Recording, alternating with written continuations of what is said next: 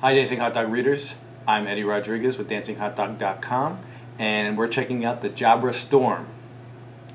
Now as you can see, this is part of the latest of the Jabra headset line.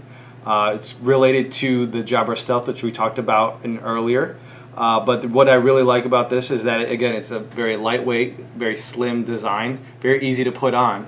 So you just pop it in and you're good. You can tell it doesn't have a very big profile, it's very small, very comfortable. You can wear it all day and not feel it. The thing is also it has a great battery. It's the new micro power battery, so it gives you about 10 hours of talk time and almost a day on standby. So you can wear it all day in reality and have ability to talk or listen to music, all you want to do. Another really cool feature, and this is new for the Storm, is this little sleeve right here.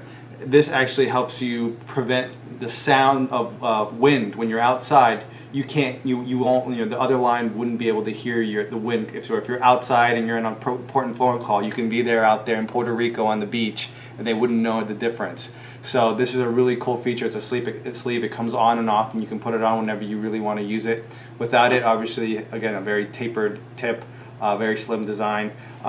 Overall, I think it's a really cool product. The Jabra Stealth is one of my favorite headsets. This is right up there. It just really depends on what's your style, what's your favorite style of headset that you like, either the Storm or the Stealth. For $80, it's a really good, very reliable, connects very easily to Bluetooth, uses NFC, so you can really do whatever you want, listen to music, listen to podcasts, and it had perfect HD sound. I really like the Jabra Storm.